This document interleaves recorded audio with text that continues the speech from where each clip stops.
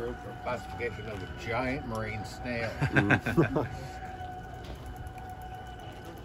so as that name implies, they're marine snails and feed on local plant production. I mean, I know you guys aren't in kindergarten, so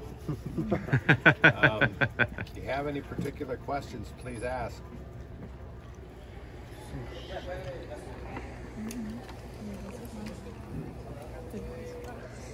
So those ones I showed you guys at Rancho Marino, they were, you know, about 2/3 the size of those. Those are honking. Of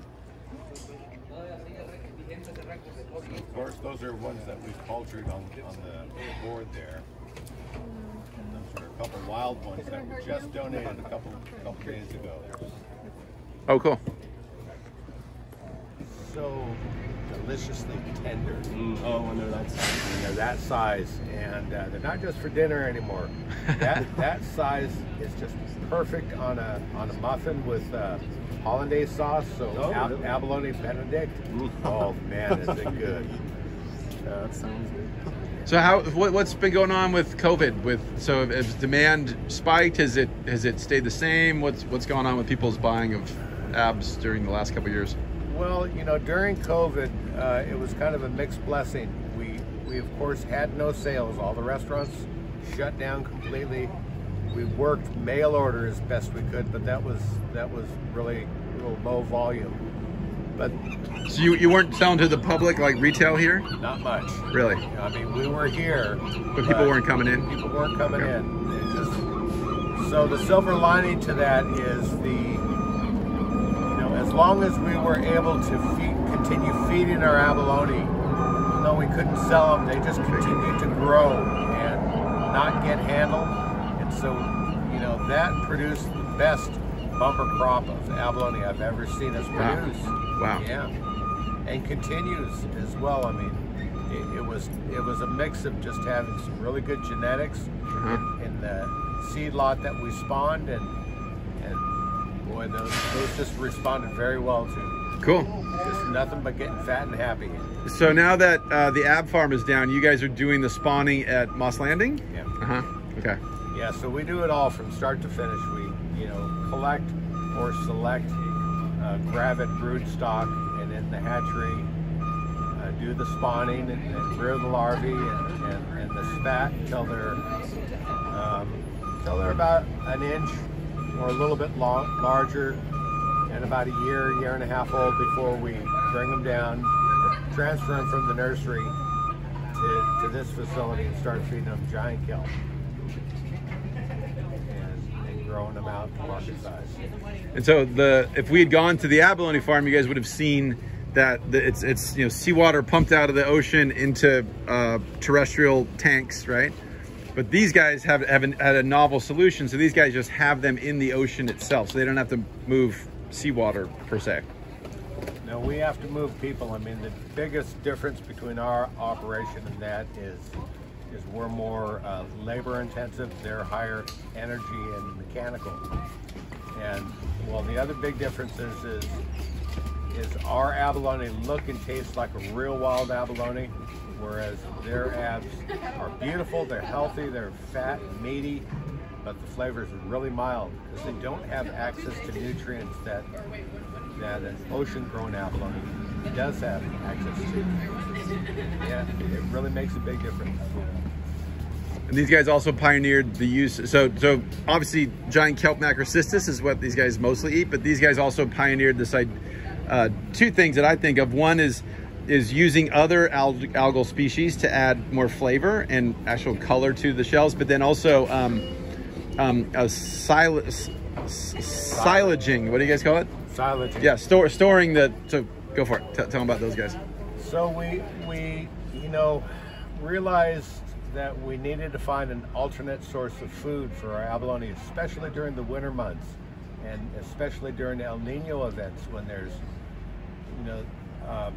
huge winter storms that focus on the central part of California, huge swells, and those swells could rip loose, tear loose all kelp up and down the entire coastline. And there's feast for a while with drift kelp, and then it's famine, and there's nothing out there that we can collect, either from the surface or by diving. I mean, that wave energy just rips every shred out. Plus, the waters are warmer during the El Nino, and there's fewer nutrients for the algae to use as plant food, so it's poor growing conditions. So we thought, to safeguard our operation, which depends on a healthy kelp forest, we needed to figure out some ways to preserve kelp. And so the idea would be to go out during the spring and summer when the canopy is really abundant, harvest a little extra every week.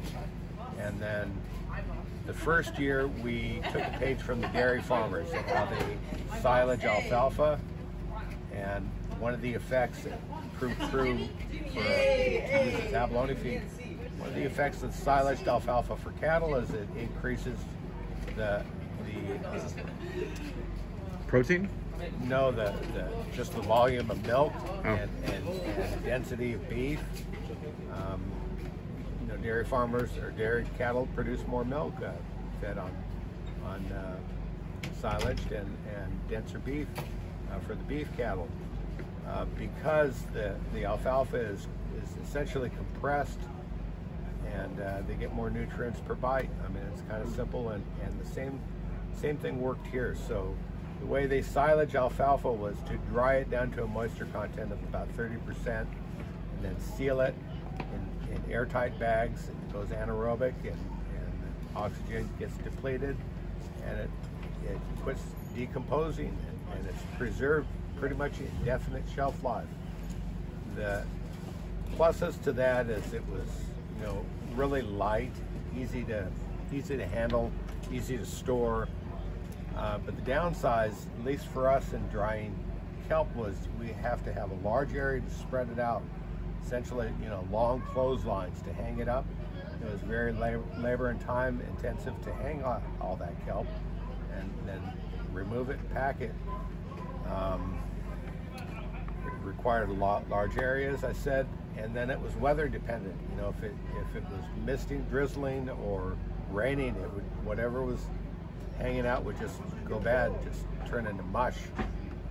So, I mean, that worked that year. It certainly proved the idea, the theory that it could work. The next year we took a page from